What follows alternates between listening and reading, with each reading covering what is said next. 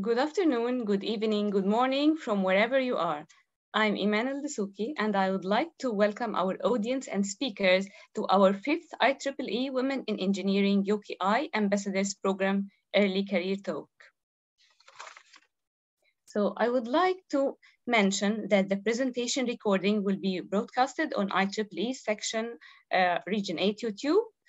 Please provide your email in the evaluation form if you want to receive your e-certificate, which will be received after 4 days. Before we start, here are some housekeeping notes. You will notice that you are muted and cannot use your camera. So if you have any questions, please do type them into the Q&A chat box, and we can address these at the end of the 4 presentations. So, and I'll share with you, this is the suggested agenda. And then I'll hand now to Dr. Nagham Saeed to open this webinar talk. Thank you, Iman. Hi, I'm Dr. Nagham Saeed, the IEEE Women in Engineering United Kingdom and Ireland Steering Committee member. And also I'm the Early Profession Lead Work Group. I would like to welcome and thank everyone joining our Ambassadors' 5th event of the Early Career Talks program. A warm welcome to our speakers and our audience from all over the world. As I always say, this workshop is a unique experience to witness short talks about recent development in technology from industrial point of view and research from academic point of view. Today's talks tackles different technical and engineering subjects, such as Internet of Things, cybersecurity, fiber optics, robotics, image processing. Before we start the session, I would like to mention that this year, on the 8th of March, the International Women's Day, we celebrate the Ambassador Scheme first anniversary. Indeed, it was a year full of events, activities, and struggles to not only promote women in engineering and technology, but also to create a culture, a culture of diversity and inclusion, and accepting it as a norm rather than an exception. We envision a vibrant community of IEEE women and men collectively using their diverse talent to innovate for the benefit of humanity. Hence, our ambassador scheme is continuously striving to bring this future sooner. To reflect on how we progressing to reach our goals, we put together a video summing up the ambassadors' past year's event, which you can find in our YouTube channel. I will share the link in the chat shortly. Apart from our main goal of globally diversity in science, technology, mathematics, computing, and engineering, our events also aim to expose the audience to novel areas and aspects of engineering and computing, which solves real-world problems, establishing a link for industrial collaborations, networking and mentorship, and create connections for future research opportunities. Last year, we organized 4 early career talks to provide engineers from industry, recent PhD graduate, and postdoctoral researchers a free platform to share their work. Today, we are delivering the 5th episode of the series of this ongoing program. There were also 2 main events for promoting a diverse industry-academia collaboration titled Challenges and Opportunities Towards Better Women in Engineering Future and Empowering Women in Triple Helix Model. All our events included a variety of topics and the speakers representing men and women from academia and industry. We are grateful to the sponsors, speakers, and attendees of events for making them a success. I'm looking forward to listening to today's talks and enjoying a fruitful discussion. Last point before the start, we prepare a feedback survey for you to fill after the talks, which kindly Iman, the co-author for this event, will put in its URL in the chat box later. Without further ado, we will start our event with our first speaker, Gabriela. Please, Gabriela, start sharing your screen.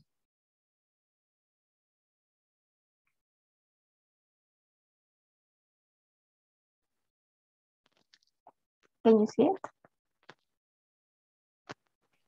Yes, we can.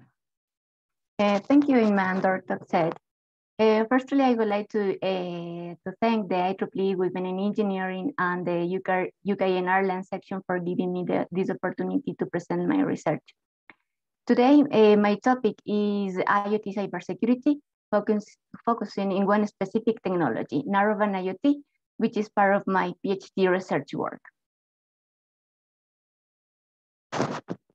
Before starting my presentation, I would like to introduce myself. So I am currently doing my PhD at the Science Foundation Ireland funded Center for Research Training in Advanced Networks for Sustainable Societies, Advanced ERT, based on University College Cork in Ireland. Previously, I completed my Master of Science at Brunel University London in the UK in Computer Communication Networks, and also I completed my engineering in Electronics and Networks at the National Polytechnic School in Ecuador. I've been involved in the telecommunication industry as well.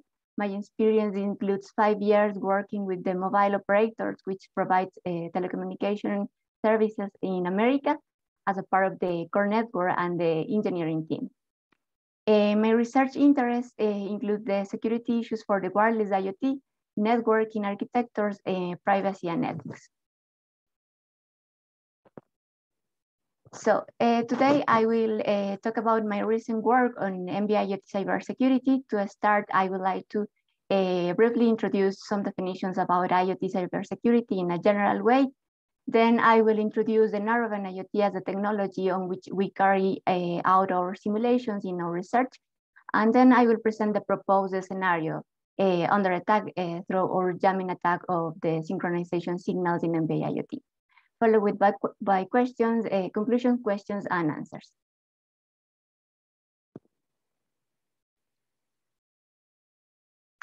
When we talk about IoT, it is by definition a technology that provides an integration of several sensors and objects that can communicate directly with one another without any human interaction. Nowadays, IoT is changing everything in the world we live. The way we drive, the way we take care of health, and even how we make decisions. Internet of Things include a number of sophisticated sensors, actuators, and chips embedded in the physical things that are around us. These things are connected together and exchange huge data between them and with another digital components without any human intervention. IoT contributes significantly to enhance our daily lives through many applications that come from different sectors, such as smart cities, smart buildings, healthcare, smart grids, industrial manufacturing, and among others. Currently, one of the issues of the IoT is the privacy and security of the exchanging and the collected data that are often deeply linked to the end user's life. For this reason, the IoT technology have to address security and privacy concerns in order to be implemented in a successful way. Oh, I'm sorry.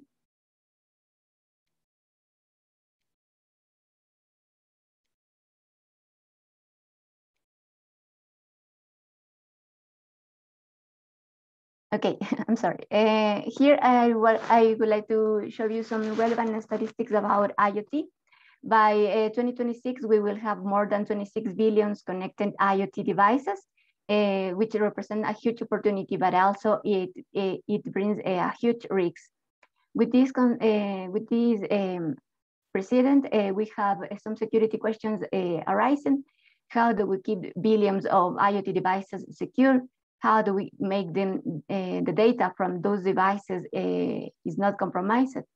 And as the number of IoT devices grow, the security vulnerabilities and the risk of the largest scale cybersecurity are increases exponentially as well. So now when it comes to IoT, the security requirements are unique. We should consider that connecting devices is different to connected people. For example, in order to verify its identity, an IoT device cannot simply enter a password as a personal will do. Similarly with the software and the update. In response to this, some states and nations, including the US and the UK, have started to create regulations and standards to protect the IoT communications. Just to mention a few, In February 2019, the European Telecommunication Standard Institute, ETSI, released the ETSI TS 13645 in order to provide the standard for security IoT products. In the same way, the National Institute of Standard of Technology, the NIST, in the US, create the guidance 800-160 in order to implement security for Internet of Things devices. The guidelines include the key requirements of any IoT technology, like devices and data security, authentication for identities, confidentiality, and integrity of the data. So now I would like to talk about some IoT security factors that are impacting the IoT security. First, we will consider that critical decisions related to industry safety and health are increasingly based on data. So provide and make the right decision. In order to make the right decisions, data must be accurate and secure. Next, the heterogeneity of the IoT in IoT networks is critical because some devices are constrained with very limited capabilities. For such devices, traditional security methods are not possible to issue. And finally, we consider that IoT networks are usually developed in a collaborative way. So we have different providers, different manufacturers, and different app developers. So ensuring the end-to-end communication in this ecosystem is crucial. Now I would like to briefly explain how to build a trusted IoT system. First, considering that IoT has a number of connected devices, which is growing exponentially, identifying each device becomes critical and complex. And we need to guarantee suitable devices identification to the connectivity and in the application level. We have already mentioned the trusted data, but just to emphasize that in the data-driven networks, data needs to be protected in transit to preserve the data security, the data integrity, the confidentiality, and the availability of the information. Regarding the privacy and confidentiality, we will be aware that personal information can be extracted for analyzing an IoT device data. So at this point, I have talked about all of these considerations. Everything mentioned up to here is relevant for any IoT technology, including LoRa, Zigbee, or NB-IoT. But in the next bits of my talk, I will focus on this resilient topic, especially focusing the narrowband IoT, and particularly I will talk about the resilience against interference. So let's move on to Internet of Things. So a brief introduction about NB-IoT is that it's a technology which is part of the LP1 radio technologies that aims to support a large number of low cost, low energy consumption, and low data rate devices operating in a large coverage area. It is increasingly seen as the preferred future technology because it's deployed over the legacy as a part of the existing LTE legacy technology, and it uses a licensed band. However, its privacy and security have yet received less research attention. Now I will talk about the physical layer because we need some definitions in order to understand the following sections. So in figure 1, you can see the NB-IoT downlink and physical channels. As you can see, these are long based on the legacy LTE principles. And just to mention a few, for synchronizations, we have the narrowband primary and secondary synchronization signals. For control data, we have the narrowband physical broadcasting channel, the narrowband physical downlink control channel, and the narrowband reference signals in the downlink. And for data transmissions, we have the downlink and uplink shared channels. In figure 2, I want to explain some important concepts because this is the thing that research is based on. In the downlink, the concept of physical resource element is used for specifying the mapping of the physical channel and signals into resource element. So the resource element is the smallest physical channel unit with a unique identification. So we have a subcarrier index K and a symbol index L within each physical resource element. So in total, we are gonna have like 84 resource elements per physical resource block. So now I'm going through this attack, the jamming of narrowband synchronization signals, which is our proposed solution. In our research, we describe how interference of the narrowband and primary and secondary synchronization signal, the initial part of the communication, can be used to implement an effective denial of service. The significant thing about interference with the synchronization signal is that not only it prevents the communication between the UE and the base station, it only allowed an attacker to force a device to connect with a specific base station, which is an spoofing attack. So here I would like to present how the NB-IoT connects with a base station. The random access process, which I'm gonna describe now. I only gonna describe the synchronization part, which is the thing that we are gonna use in our research. When an NB-IoT device becomes active, it synchronizes with a base station to establish a communication link. First, the UE needs to identify a suitable cell to attach to. And then for this purpose, they interchange the narrowband and the primary and the secondary synchronization signals in order to use it by perform the time and synchronization and the time and frequency synchronization, cell identity detection, and the acquisition of the frame infrastructure information. After this step, the UE obtains the master information block, which is carried by the physical broadcasting channel, and it provides the scheduler information from the uplink and the downlink data channel. Then the random access procedure continues, and where several messages are interchanged in order to obtain parameters that allow the connection establishment. Well, now with this all background, I want to present how our jamming attacks works. The primary and secondary synchronization signal are designed to allow that the NB-IoT device use a unified detection algorithm during the initial acquisition of the narrowband physical cell ID. So how the narrowband physical cell ID detection algorithm works? First, it is defined as a correlation algorithm using the primary and secondary synchronization signals to determine a peak correlation magnitude.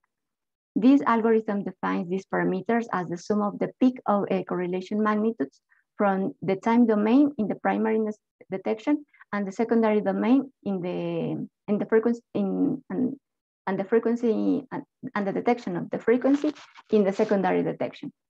Adding or jamming attack signal have the effect that the correlation algorithm is still able to produce a result, but the defining narrowband physical cell ID is incorrect.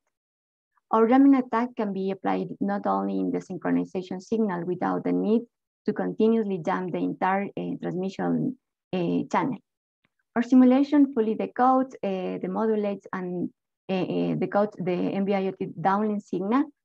Briefly explained, a time domain waveform of the RMC is generated for the narrowband physical broadcasting channel, and then we introduce a jammer signal generated using a downlink 4G RMC waveform, where we can adjust the signal power, and the resultant signal received by the UE is the sum of the generated signal obtained from the base station plus our jamming signal.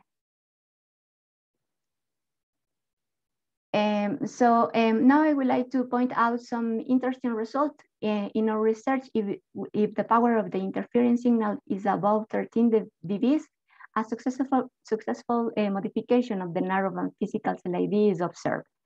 From our experiments, it is observed that the power of the jammer is insufficient. The communication without the specific inode V is inhibited because the UE is not able to decode the MIB and get the scheduled information.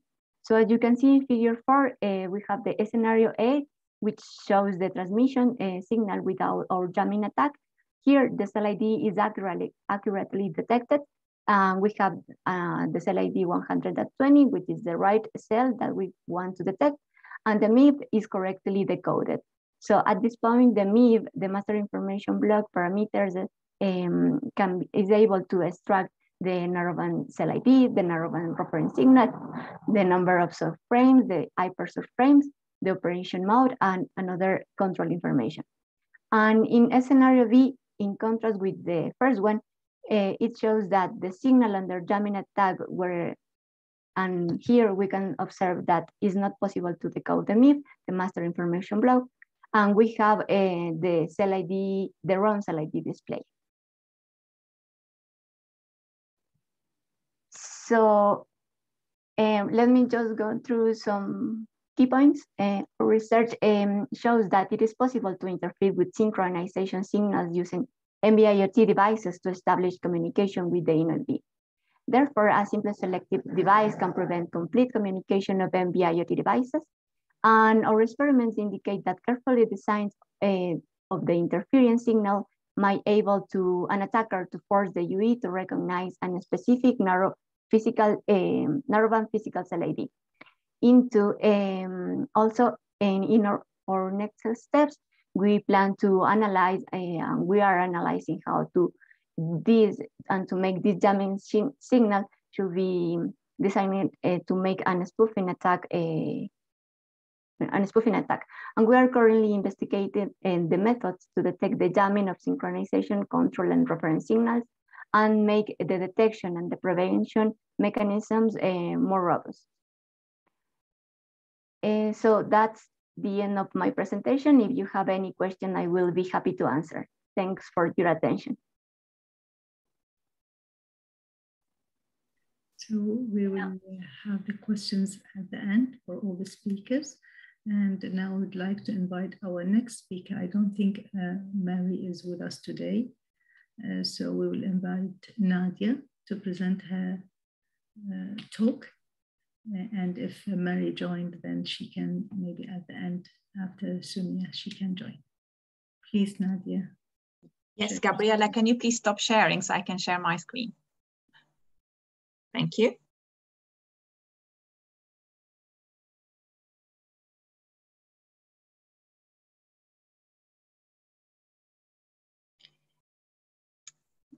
Can you see my screen? Yeah, good. Thank you for, well, before starting, I would like to thank you for inviting me and giving me this opportunity to be here with you today to present my work on an assistant robot ontology-based vision and fission engine. So the agenda that I will be following today, I will start by presenting myself and then go through an introduction to introduce the topic, and then give the aim of the project, the problems faced and the solutions. And then I will show present the architecture that was designed to facilitate the interaction between a robot and a person that using the robot. I will show the results and then end my presentation with questions and answers. So starting by presenting, oh, sorry. Just share again. Yeah. So I am a lecturer in IEEE at the University of West London. I have started working then around 1 year ago. Before that, I did a PhD in robotics, which was a joint PhD between the University of Houari Boumediene in Algiers and the University of Versailles-Saint-Quentin-en-Yvelines in Paris. I also have a master's in robotics and a degree in engineering in control and automation from the University of Algiers. And I am also a member of IET.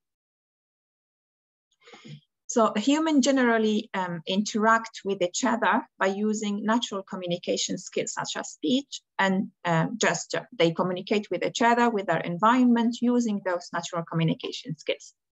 So the idea behind this project was to use these natural skills to communicate with machines. As such, for this project was a robot, which is a wheelchair with a robotic arm. To be able to do this, apply natural skills, we thought about applying multimodal interaction applications. Why multimodal? Because multimodal offers better flexibility and reliability comparing to unimodal applications. And it also make it easier to interpret information from the different sensors used and the different channels that help communication between the different data and environment. So the aims of the projects we have 5 aims actually. The first one was to think about a solution to make the human-machine interaction easier, to help people interact with machine using the natural communication ways. So by saying that, building a smart system that will combine a fission and a fission engine to make the communication as easier as possible. The second aim was to find a way to represent the environment in a semantic way. By saying semantic representation, I mean that defining all the relationship between the entities of the system and all the entities of the environment. The third aim was to find a common representation that can be used to exchange data. But by common representation, I mean a common way for the user and the machine to understand comments and to understand data in a similar way. The fourth aim was to find a way to define the environment, all the data that compose the system. By saying system, I mean the environment, the user, the robotic, everything that is composed in that system. To this aim, we decided to use the ontology as a knowledge base. And then finally, the final aim was to validate, obviously, the system, the proposed architecture. And to this end, I have used color Petri nets with the two CPN tools. So the first problem faced when starting this work was to find a way to represent the modalities and the context in a way that will be able to be managed by our architecture. And to do that, I thought about building a knowledge base. This knowledge base will include all the elements of the desired environment and all the relationship between them. This is where the ontology steps in, because the ontology helps to create the relationship between all the elements in an easy way. That's why the ontology was used as a knowledge base and is a solution to the problem of how to represent modalities. The second problem was how to make sure that our robot, our system, our machine will understand the user's request. When people communicate with each other, for example, now when I'm using my voice, you are all understanding me naturally. But if I use my voice with a machine, with a robot, how can I make sure that this robot will understand me the way I want it to understand me? For this reason, I have decided to use, to merge information, the input information. Merging means that we need to combine all the data from the input, combine the comment, the request, combine the information from the environment, from the sensors, and merge them. The solution for that was to use a rule-based fission engine. I will go further in details when in a few slides. Another problem was now that the system is able to understand the request and understand the way the user is communicating with it. How will the system answer this request? This problem was solved by finding a way to send subtasks or tasks to output modality to be able to answer the user's request. To this end, a rule-based fission engine here steps in, where the fission engine will look at the result from the fission engine, and subdivide the result into subtasks that will be sent to output modalities. Output modalities could be actuators, for example, or a screen, and whatever is defined in your system. And here I'm sharing with you a general representation of the architecture. You can see that the system is connected in a very, well, not simple, but in a very logical way, where you have input modalities here and you have output modalities here that are connected through the environment, a loop that will always come back to the input.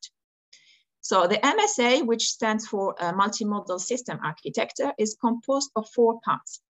The first one is the input modality selection that will receive input from the modalities that are used to interact with the system. When received, the information, the data received from this will be sent to this fission engine, where the system will understand the comment, decide which model to use, and send that information to the fission engine. The fission engine will decide how to subdivide the information and send them into unimodal tasks to output modalities to answer the user's request. The user in this example here is using a wheelchair with a robotic arm. As you can see also that the knowledge page, which is the ontology where everything is defined. When I say everything, is all the entities from the environment, all the rules and everything are always continuously sharing data with the MSA to make sure that the environment is always up to date. The MSA is always up to date with what is happening around it. So what is the ontology? Why deciding to use an ontology as a knowledge base? An ontology is mainly used to model the knowledge domain by defining all the entities of the domain of the environment and also defining all the relationship between them. When I say that, for example, when I say I ask or I tell a friend, call my sister, you will definitely know who is my sister and how to call her. But when I want to ask a robot or a machine to call my sister, the robot needs to understand who is my sister, what call means, and how to find the number of my sister to be able to call her. So the ontology will be the place where all these entities and the relationship are defined. They are described using classes, which will form the overall ontology, attributes, which are properties that link different classes, and also relationship, which will be what are the relationship between the different members of the classes that are forming the entire ontology. Here I give you an example of classes. You can see here that I have a class on environment that has different subclasses connected to it. All this is defined in the ontology. For instance, if I take an example of the context, which is a subclass of environment, you can see here that the context also have different subclasses. For instance, the user context, where you have the different information about the user's handicap type, for example, or the user information. Here I said handicap type because obviously this application is going to be used for the purpose of helping a wheelchair user. So it's mainly to be able to know what is the type of handicap the user is suffering from. For example, the health or the system context, let's say the health context is where you are having your sensors that will provide different data, for instance, blood pressure, and everything is connected within the ontology. Here we are moving to another type of connections in the ontology where you are providing properties or that help to connect different members of the ontology. As such, I started by providing an example of the environment context where you have the lightning level. The lightning level is where the sensors that will be detecting the light level in the room or wherever the machine is going to sense the data, the light level, And this is obviously, you can see here that, for example, the screen is connected to the lightning level. Why is it connected? Because the screen will be affected by the lightning level. That's why it has been, has been connected, or properties that links the screen to the lightning level, because the screen is affected by the lightning level. If it's too dark, if it's too bright, that might be difficult maybe to look at the screen. So all this information has to be defined in the ontology, which is the knowledge base of the system. And the system will always refer to it at any time to define and to decide how to answer the user's request. So as such, why the ontology is very useful in this scenario? Because it gives accurate overview of the user environment. Why it gives it accurate? Because you can, by using ontology, you can define the environment in details. You can define all the elements, all the relationships, everything that is composed in that environment is accessible through the ontology. It also allows the openness of the system. Openness means that you can add at any time any more data, any more information. You can retrieve information. If the context changes, you can delete things, and so on. It also helps, gives the opportunity to define the relationship by using properties. As such, as I was explaining before, for the example of calling my sister. When I say my sister, you obviously know who is my sister, but a machine needs to understand that this person is my sister. And the ontology gives the option to define this different relationship by using properties. And finally, semantic relations, where you are defining all the semantic properties of the system and how they are defined in, for example, when I was saying the screen is affected by the lightning level, or if the speaker is affected by the noise level, all this can be defined in the ontology. So you have like a very much a complex relationships defined in ontology. It's like a net of relationships. Here I will be now moving to modality selections. Modalities are used as inputs and outputs. When I say modalities, it can be like, for example, when I'm using my voice or to request the machine to move from a room to another, this can be considered as a modality. When selecting a modality, we need to look at the available ones according to the context state. For instance, if you are in a noisy environment, it would be better for the system not to choose to use the speaker to answer the user's request and choose another output modality. For this end, the software protege was used, which helps integrating rules and queries using Swirl and Square. This is an example of, recovering from a very bad cough. So here you have the input modality. It's check which input modality was detected. Is it affected by the noise or not? Is the noise greater than 60? If yes, what will happen? So I will share with you this screen here. As I said before, we have the voice sensor, which will detect that you are, for example, asking for location or something that you need on by using a voice. And then the noise actually is 74, which is greater than the 60 predefined in your ontology. As such, you can see that the ontology, the system will decide that the speaker as an output system is not the best output modality to be used because of the noise level. So the available will be these 4 that are available as an output. Obviously, if you are requesting, for example, a phone number, again, you can use the screen. The system will use screen as the best output modality. I'm aware of the time, so I'll speed a little bit my presentation. Now I will move to the fission engine. The fission is where you're going to merge all the input informations. The fission engine is following the WWHT model for multimodal combination and interaction. You need to answer 4 questions. The what question will be to look at what has the system detected. Obviously, here is the input modality, which will look at which model of the fission engine to use to merge informations. How is to use those models to combine the information from the different inputs and then send the results to the fission engine.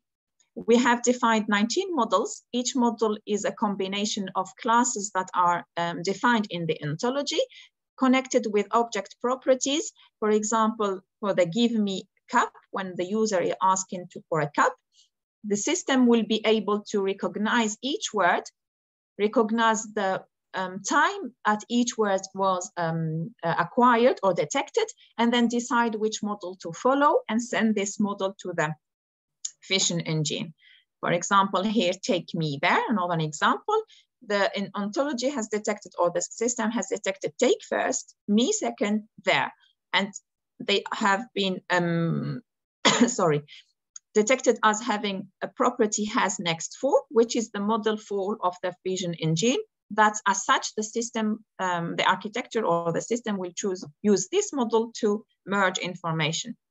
Now that the system has understood how to merge information and has actually combined the input information, how to now send this to the system. And the system, when I say, for example, take me there, the system will need to understand take me and there, but also understand that the system needs to move from this position to the other position where I am pointing, for instance, if I'm using the gesture.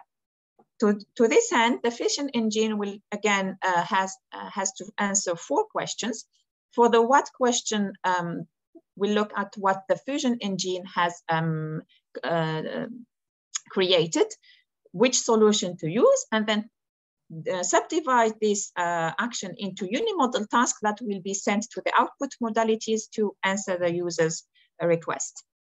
Here we have 9 solutions. Again, that the solutions comparing to the fission engines to the same thing, where you have a combination of different classes of the ontologies that are connected through object properties to answer the user's request. So the validation is an important part of system building, because it gives you the, will help you to validate your system, validate your approach.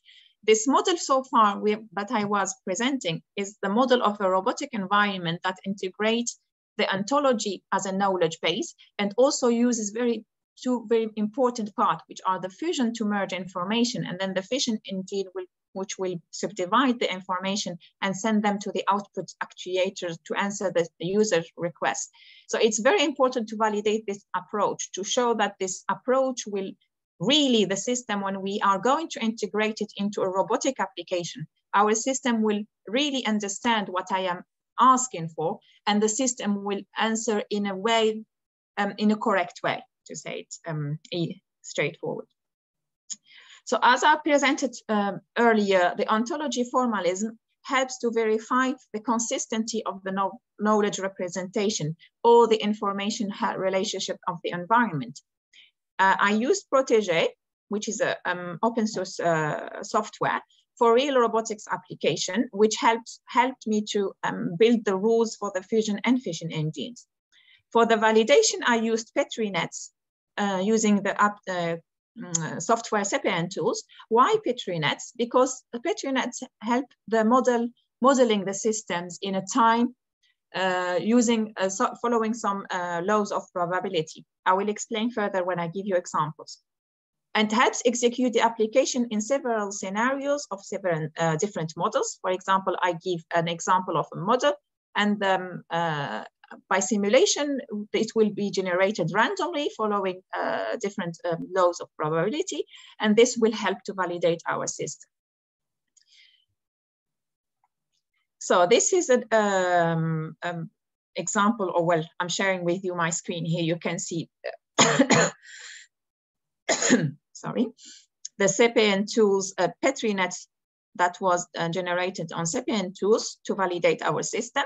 You can see that here we have generated different input data for different commands. Bring, ding, give, with things that have no sense in the middle, just to make sure that the architecture will, how the architecture will behave when you have a correct request and when there is a mistake in the request, how the system will be able to understand that this request is a genuine request and answer it, and when the request is a mistake maybe by the user or it does not make sense, how to reject it.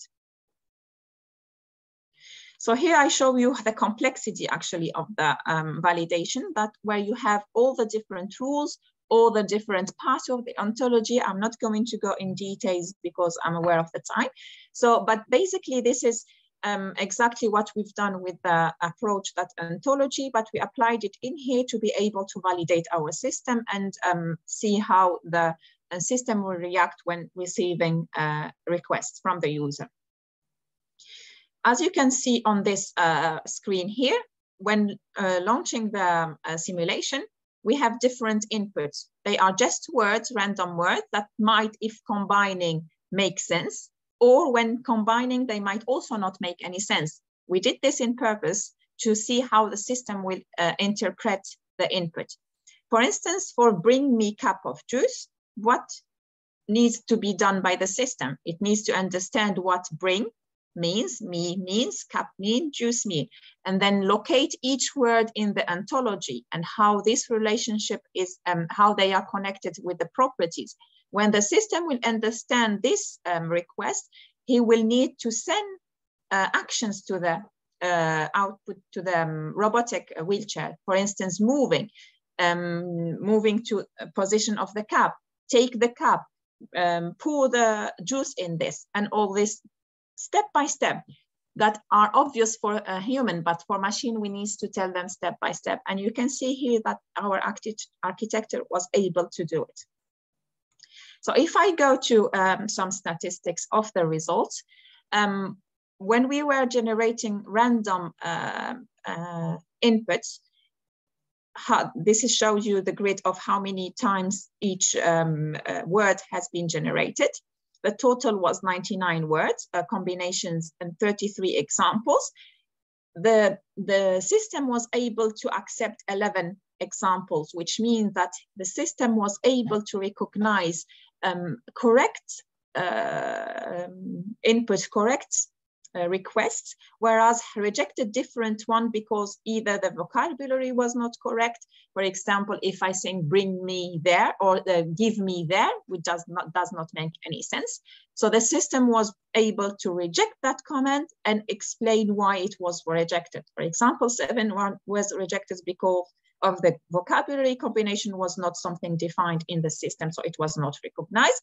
3 was rejected because the comment was not as defined in the system, and so on.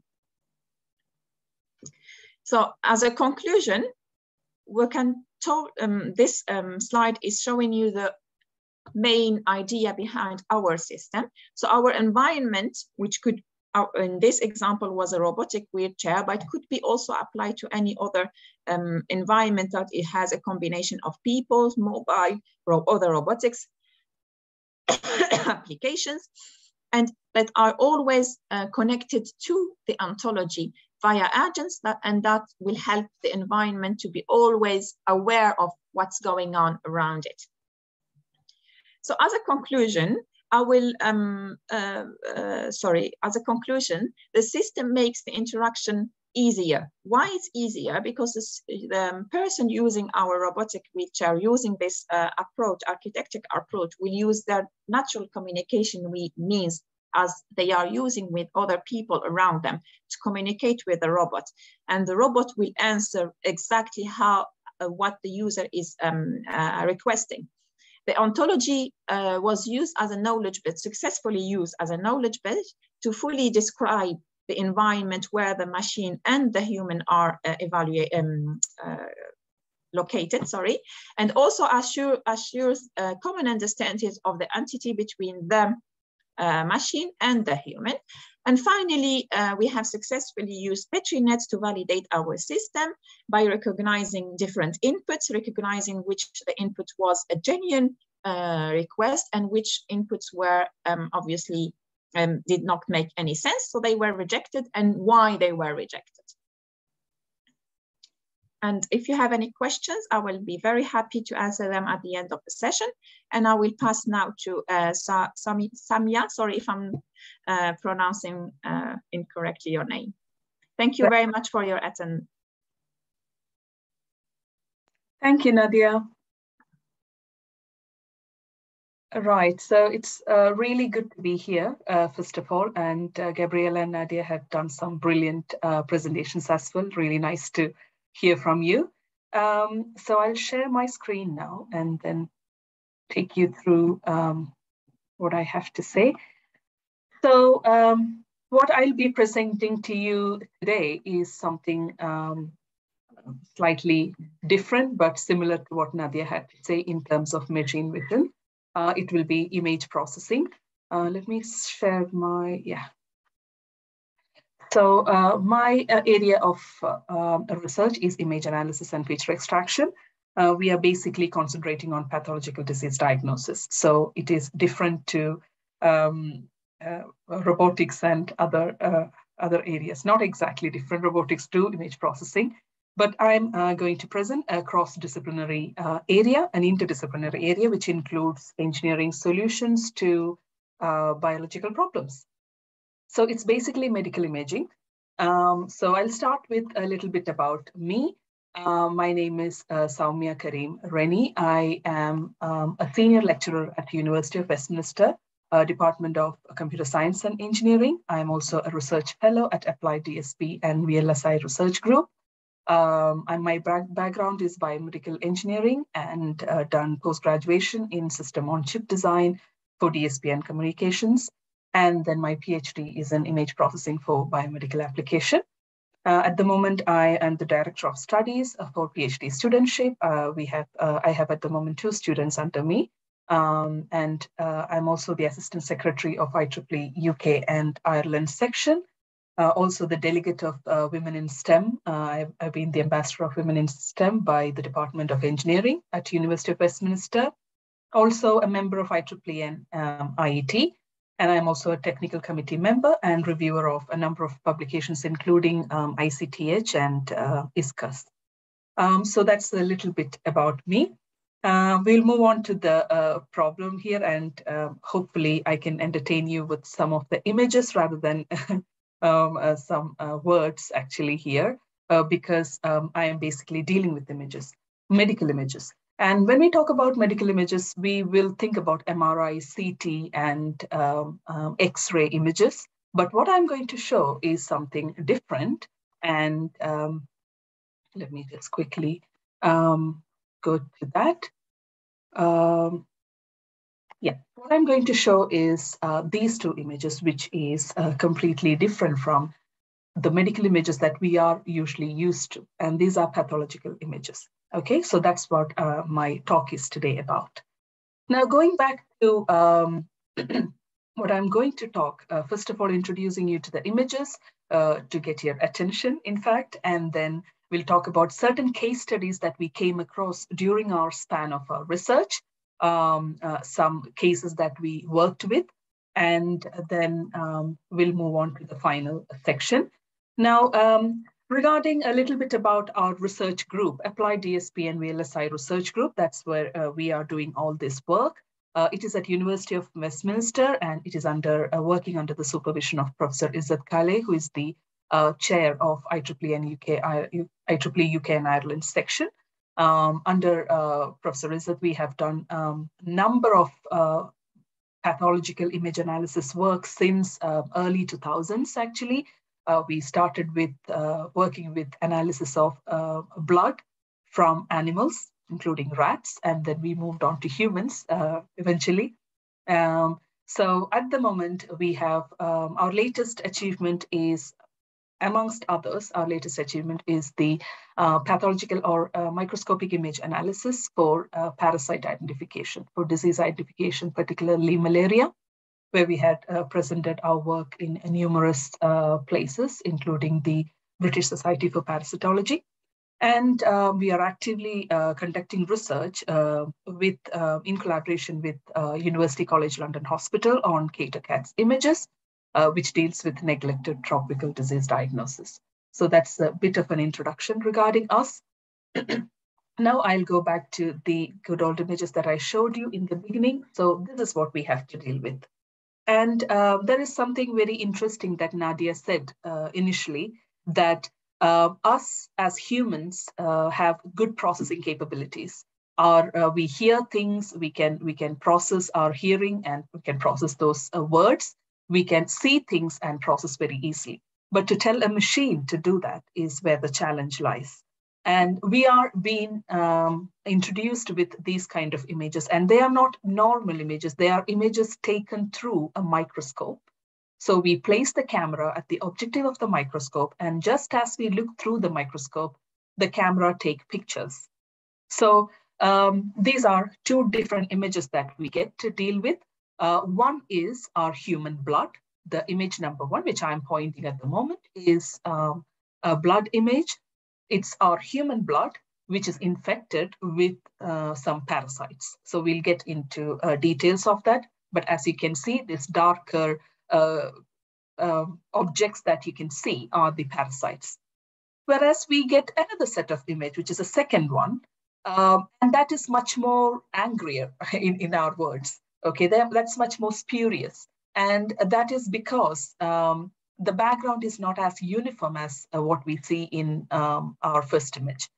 Now, not only the background, what we see as oval-shaped or eclipsed objects are culprits, and we need to automatically diagnose. Anybody in their right mind would say, oh, it is easy because it's easily visualized. So it should be easy for the machine to interpret, but we, to be honest, we have been working on it, and we can say that it's not always, and my apologies, always an easy task. So moving on into the details, our first research study, case study that I would like to present is the first image, which I was talking about, the malaria diagnosis. For malaria diagnosis, this is what we need to go through. We have to detect the darker object, which in a normal way is easy, should be easy. But what we are facing with is the components like this, which are outside this area. The area that you see here, and I don't think any one of us are experts in parasitology, but we can easily say that from the training that we had, this is the RBC, which carry which carries oxygen to all part of our body. The ones which I'm pointing at the moment, they are the red blood cells. They are the important ones. Now, the parasites hide inside the red blood cells. So it is not easy for the white blood cell, which attack our attack any foreign bodies, to identify and kill them.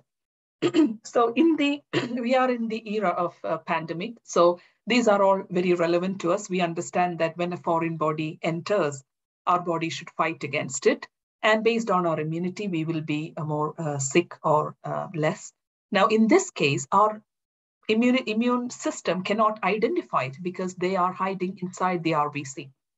So the object identification in machine vision, which we are going through, we need to look for objects in the form of RBCs, and then we have to go inside that and look for the darker component. So the problem is not that easy to just straight away look for darker components, because there are certain objects like this, which is outside the RBCs. So these objects are outside the RBCs, and they are difficult to remove. Because if we are removing these objects, if we are telling the machine to remove small circular object which is darker in color, it's going to remove the good ones as well. So that's where the problem lies. And there are other issues that we faced as well.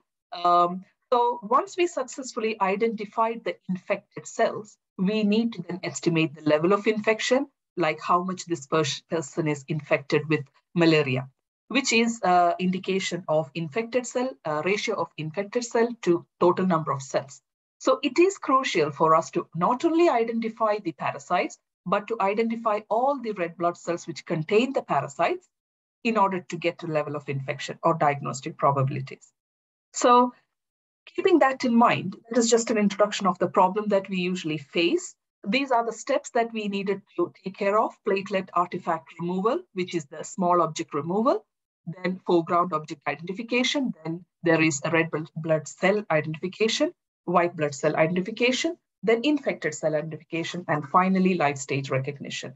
So these are the stages that we had to follow. I wouldn't bore you with a lot of details, but I'll get you certain interesting aspects. This was our journey towards a 4-year journey, actually, to be honest, to go around and get a successful object identification tool, which is an automated system.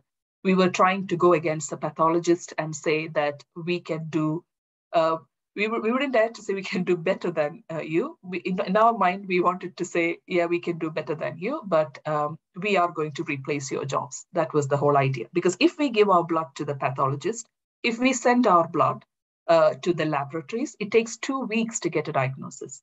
Our aim was to get it in seconds. That was the aim, and in a portable manner. So that was what we were actually going through. Okay.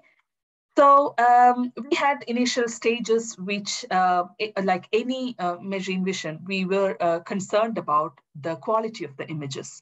Whether are we getting the best images possible, the higher contrast, high resolution, non-uniform illumination, are we getting that? And then later we decided that, okay, we don't have to worry about the type of images that we are getting, because no matter what image we get, we need to get a diagnosis. That was our aim in the end. It was ambitious, but we eventually got to that, because malaria is endemic in regions which are in the developing or underdeveloped countries.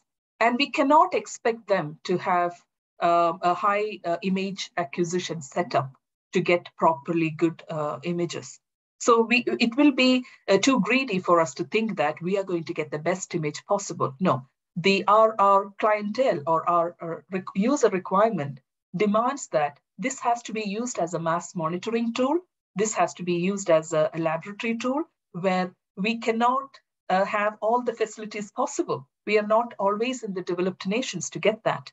So keeping that in mind, we thought we will develop a novel system which is robust to or insensitive to any problems with the images. It should still be able to get to the object identification level. Now, size of the cell is one parameter that we just checked, and then staining, because the intensity in image processing is the most important aspect.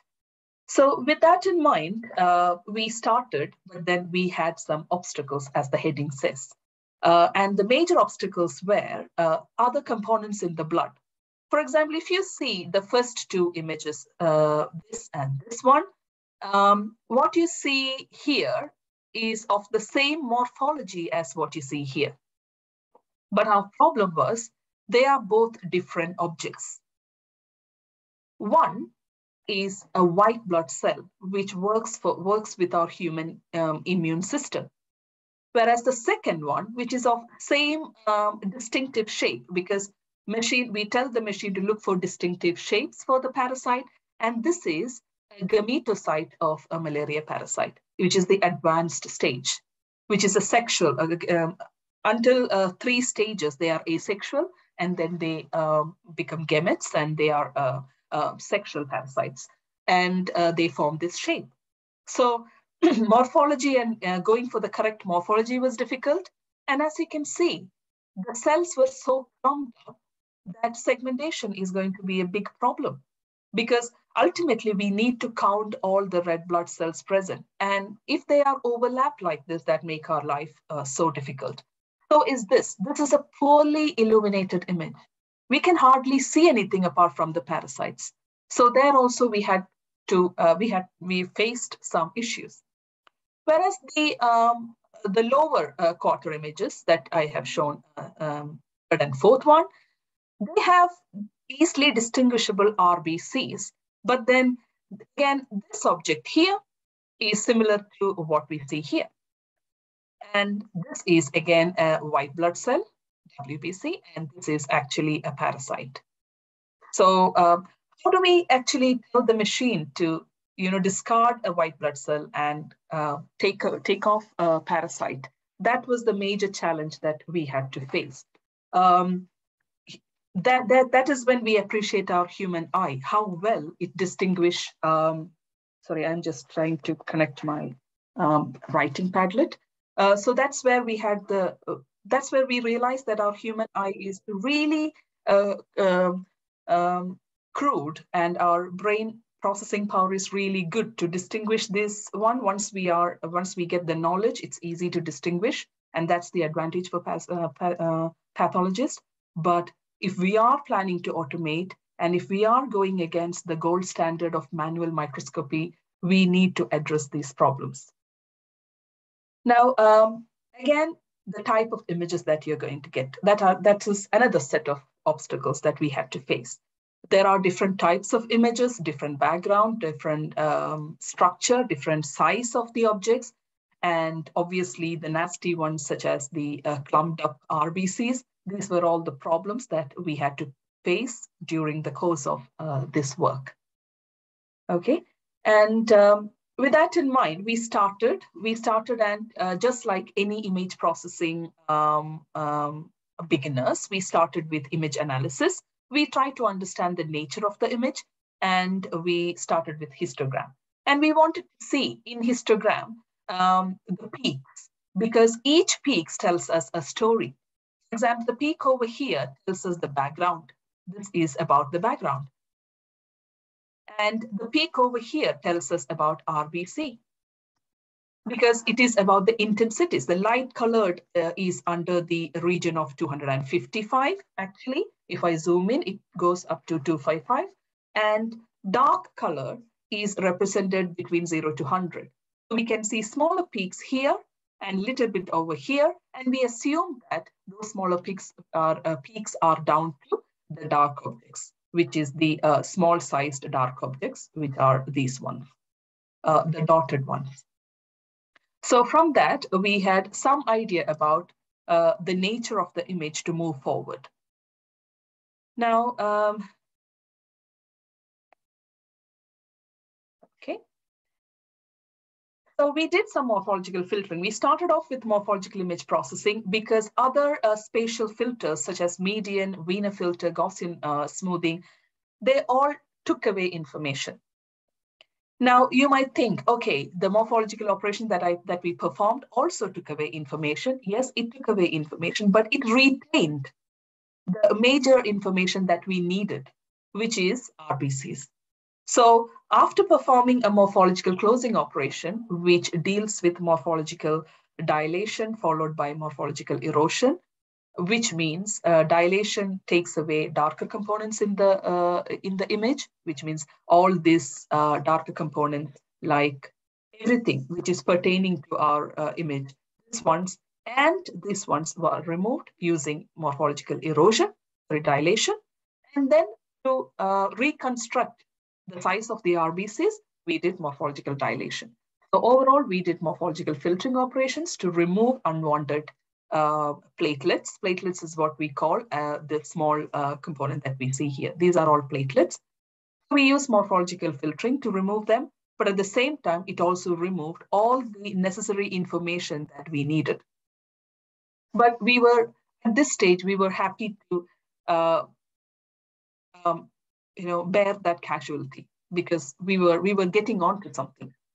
And then we did a novel algorithm as part of the research, which was called annular ring ratio transform, which transformed the given morphologically closed image to something in a ratio intensity platform.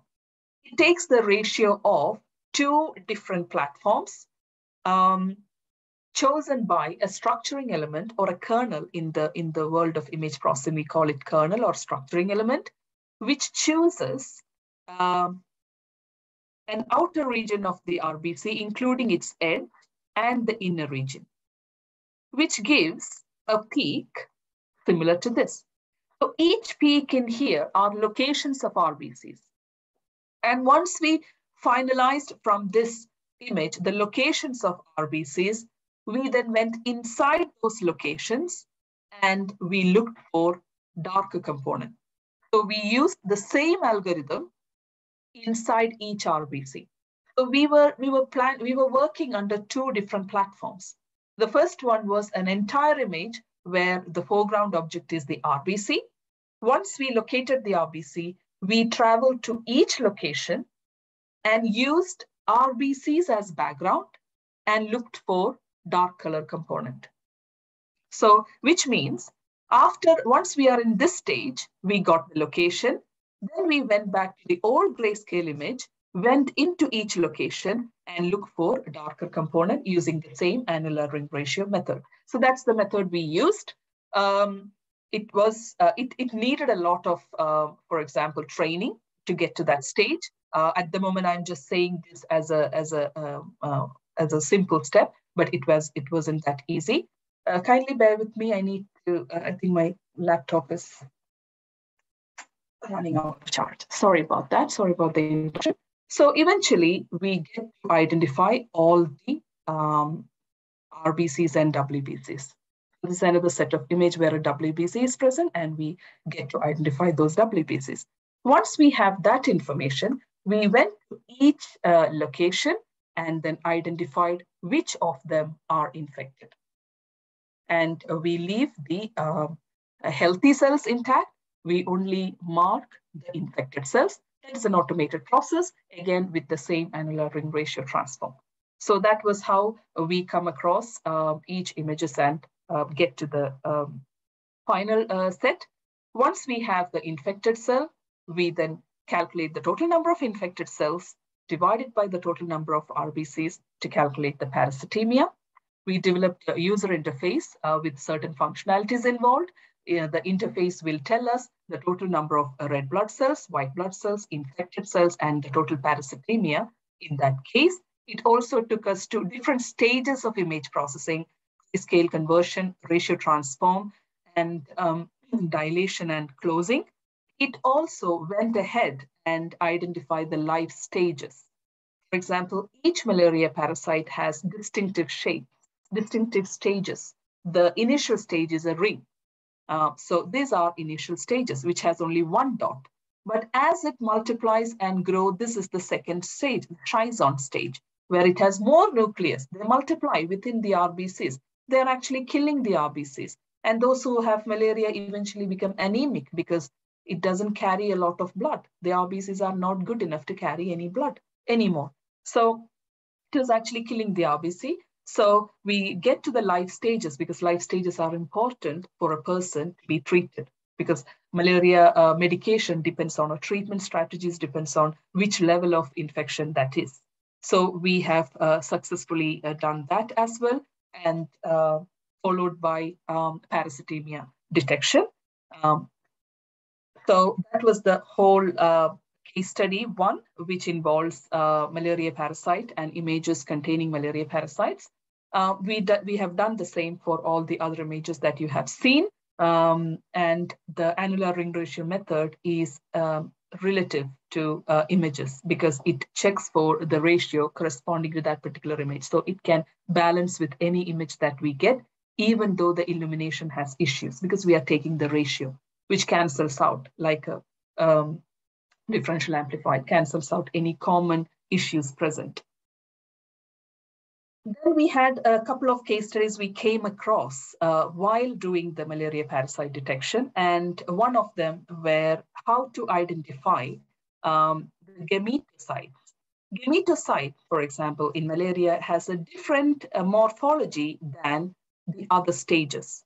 For example, the ring trophocyte and Schizon stage, they are completely different to the sexual stage, which is a gametocyte.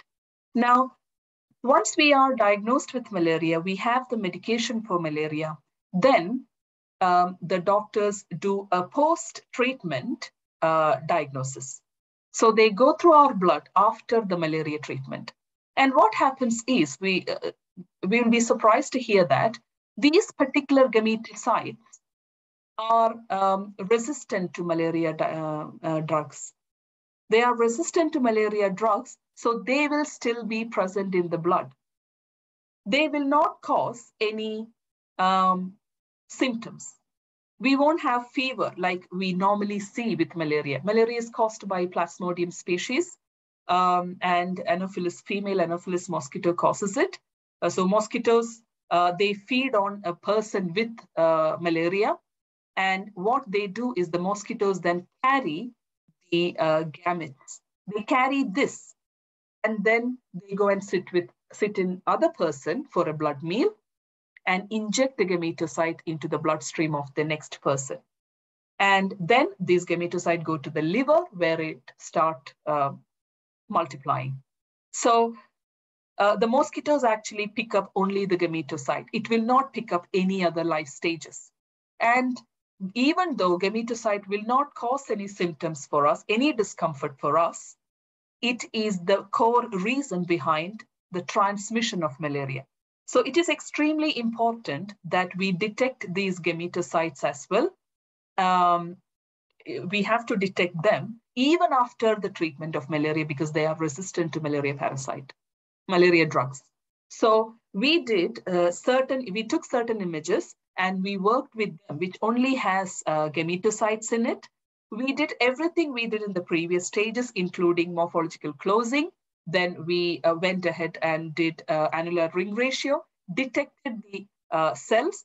We went inside the cell. We divided the cell to 4 quadrants and started taking the variance and standard deviation of each quadrant. Any healthy cell will have very low standard deviation and variance, whereas any cell with parasites present will have a larger variance and standard deviation. So that easily distinguishes a healthy cell from an infected cell. But then the problem was, if we go to the white blood cell, which has almost the same size, and if I divide into 4 quadrants, its variance and standard deviation matches with that of the infected ones. So what we then did was, we did a localized average calculation, and the average of white blood cells are way lesser than the average intensity value of an infected cell. So that was the object identification strategy that we used to distinguish between a white blood cell and a parasite. And we didn't have a lot of images to work with. And obviously, it is kind of like a machine learning process. We need to teach the machine and train the machine. So we artificially copied and pasted different types of white blood cells into the blood. As you can see, they're not, you can still see a little bit of edge because we copied and pasted it for practice purposes. And we wanted to detect this particular parasite compared to the others. And the system was successful in identifying this parasite compared to the rest of the WBC purely because of the novel algorithm that we developed. So this was one of the case studies that we came across. We also went ahead to get as many images as possible. And one of the interesting ones that we received were fluorescent images from Pondicherry Medical Institute in India. They sent fluorescent images where fluorescent dyes are used. These dyes will highlight the nucleic acid present. And malaria parasite also causes pigmentation. So as you could see, this is obviously a trizone stage of malaria. This is a ring trophozoite, and this is also a trophozoite phase of malaria parasite. Whereas you can see another one here, which is outside the RBC, even though it's not very clearly visible, the machine was successful enough to identify them. We use the same annular ring ratio transform here as well. However, we didn't do morphological closing in this operation because fluorescent images, when converted to grayscale, were actually really good. It is like nicely processed. So we didn't have to, we could skip one step. Now, having done all of these steps, it took us less than 20 seconds to do a diagnosis. As soon as we feed in an image, it will tell within 20 seconds. That is with a normal spec PC. And if you have high processor gaming laptops, it is even faster than 20 seconds, which was the highlight of our work. And based on that, we did some diagnostic probabilities, which is what the pathologists, because we presented it at British Society for Parasitology, and they were like very interested. And what they wanted to know is, can it come close to manual microscopy? Obviously, we cannot replace humans to an extent, especially with imaging and similar stuff, especially with medical images. We can't take that chance, but can they use this as an academic and monitoring tool? And we were quite successful to get 96% accuracy because we have a very high sensitivity and specificity rate. Now, those who are not aware of sensitivity and specificity, sensitivity is if you have an infection, you go to the doctor, how well the doctor say, okay, you are sick. You are actually sick, but what if the doctor say you are not sick?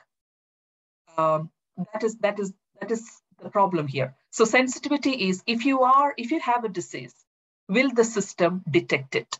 And we have 93.4% sensitivity in that case. Another important problem is specificity. That means if you don't have a disease, how would you feel if you were told, okay, you are not well? That is also another problem. If you are healthy, the systems should say you are healthy. And we got 96.4% specificity, which tells if somebody is not sick, the system will say with 96.4% accuracy that they are not sick. And the total accuracy came up to 96%.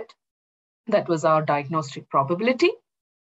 So that was our successful completion for malaria parasite detection. And we were hungry for more similar, because interdisciplinary researchers are really good in terms of contribution to the field. So we have few research outcomes both in engineering field and medical field, which means we did morphological pre-filtering in the engineering side of things to facilitate cell isolation.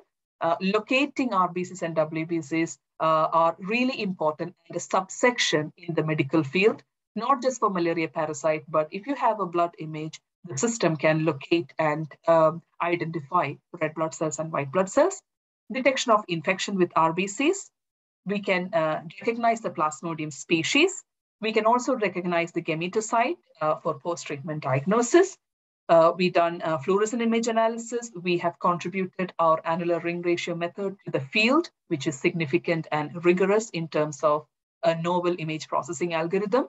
We also developed a mobile-based application tool for diagnosis, which is portable, which can be carried to the countries where they have good connectivity. And we have been awarded thematic grants based on that.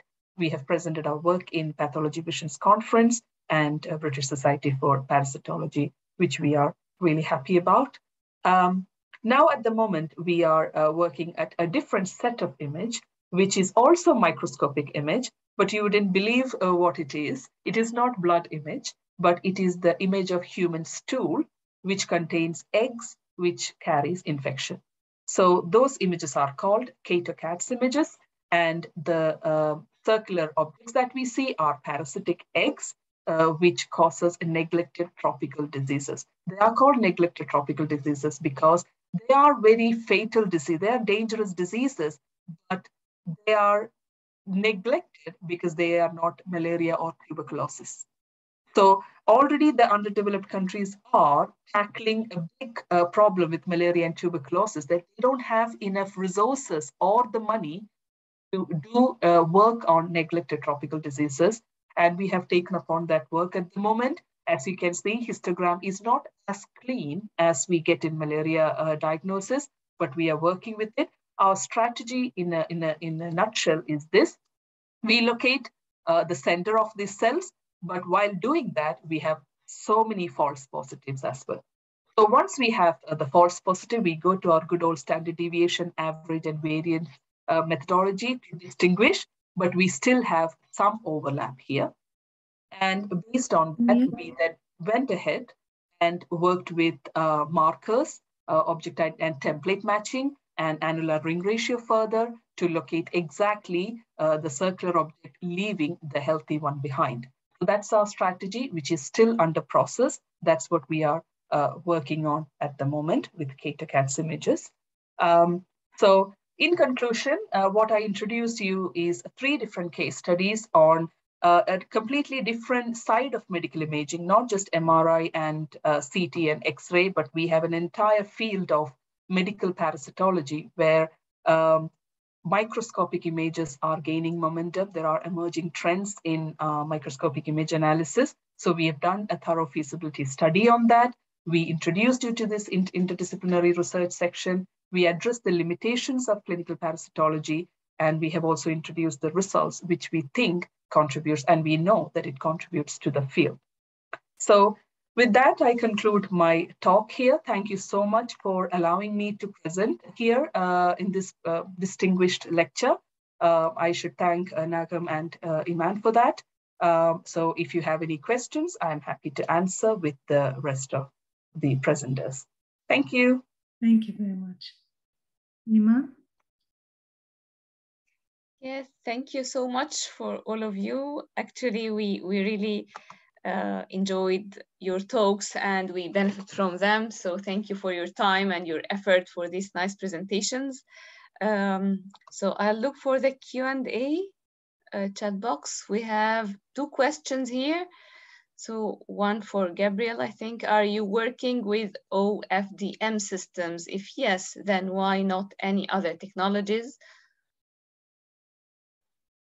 Yes, we are working on with the orthogonal the OFDM scheme, but for example, the NOMA is used for 5G technologies, and in our case, for example, you can analyze the LTE-M or the LTE-8 in order to analyze the same attacks in order to apply to 5G. But we are taking specifically this approach because we need to analyze the resource element distribution that, for example, has LTE. And we need to analyze the distribution, and we are analyzing the resource allocations blocks in order to perform a specific attack in that kind of signals. I'm not sure if the not orthogonal has that structure for 5G. So maybe if you are looking for an option for 5G, you can use and you can apply the same techniques that we are using in our current research, but using, for example, LTE-M or LTE-A. And that could be an option for IoT networks. And that's all. Okay, thank you so much. So the coming one is for Nadia. So how did you make sure you have defined a comprehensive ontology that includes all info needed in the environment?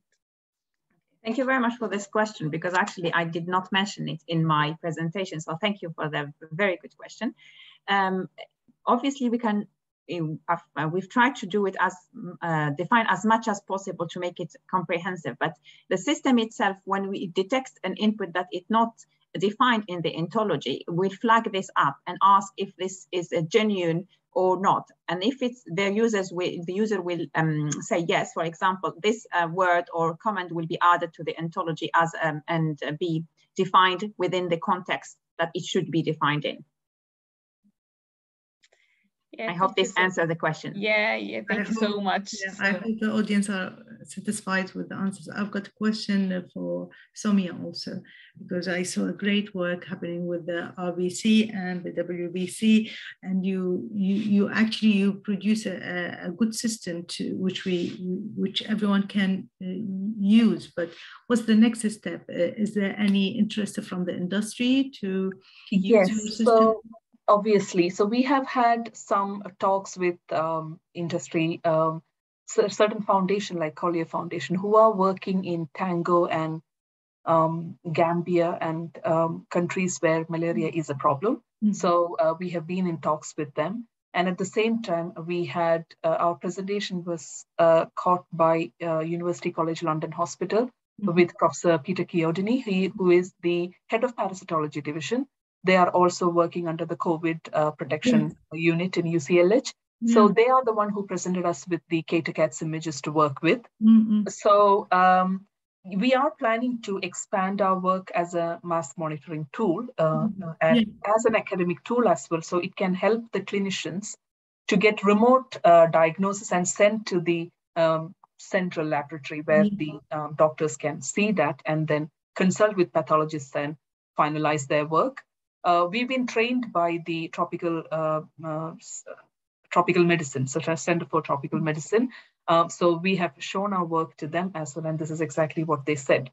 Mm-hmm. It is just that we, including Izzat, we are kind of busy to, move forward with that. But we have at the moment a couple of PhD students who are working vigorously to take it forward. Yeah, definitely, because we can see what COVID, with COVID, a lot of efforts being all united. Absolutely. just to make it happen. So I can see that you've got a system which is just ready to go and benefit to humanity. But just I think, as you mentioned, that's the plan. Right, people just to make it happen.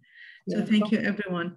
Thank you everyone for that brilliant discussion and the presentation. So I would like to thank our speakers for these valuable talks and our audience for the pleasant discussion. Also, I'm very grateful to Professor Izzat Kal, the chair of IEEE United Kingdom and Ireland, for attending our presentation. Also, I'm grateful for our speaker from Ireland, Gabriela Morillo, PhD student, University College Cork, and also our speakers from London, Dr. Nadia Djaid, lecturer from University of West London, and Dr. Saumya Kareem, senior lecturer from University of Westminster.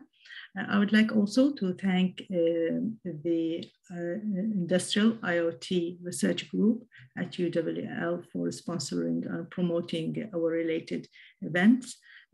Also, I would like to thank the ambassadors who helped in organizing this event, Iman and Uduk.